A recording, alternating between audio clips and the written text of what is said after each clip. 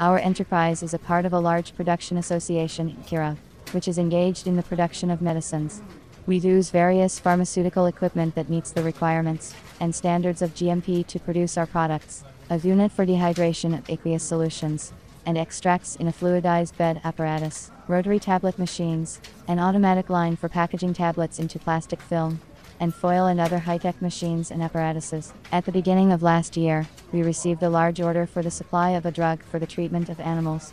We signed a contract for 2 years. The drug was to be supplied in a 10 milliliters plastic syringe.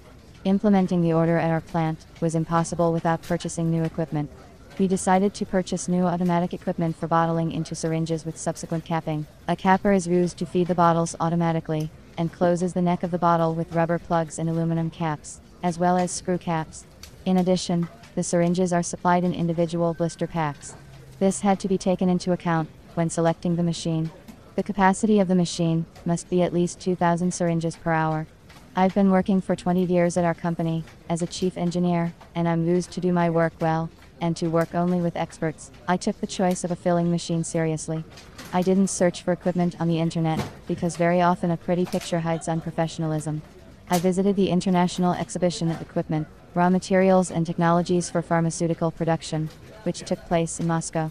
There were many machines for filling into blister packs on display, companies from all over the world. Unfortunately, I could not travel to the EU, as I did not have a visa, and the visa process would have taken at least 3 months. One company from China sent me a catalog of products in the mail. I longed to choose, but I could not figure out whether the equipment can fill bottles of plastic, what the allowable volume of the syringe.